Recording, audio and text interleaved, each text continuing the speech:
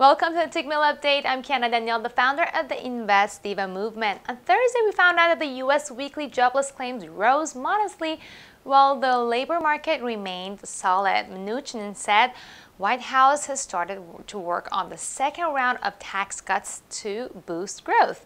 Britain's parliament has passed the legislation necessary to take it out of the European Union next week.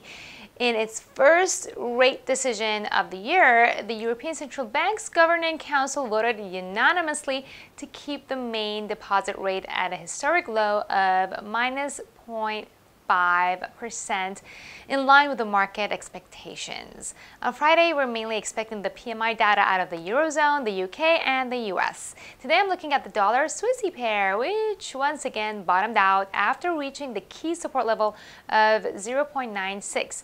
As you might know, the dollar-Swissy pair mainly travels in a range. The core range is between 0.97 and 1. While sometimes it widens up to the next supports and resistance levels as low as 0.92 and as high as 1.03 respectively. These are of course unless there is a Black Monday like we had back in January 2015.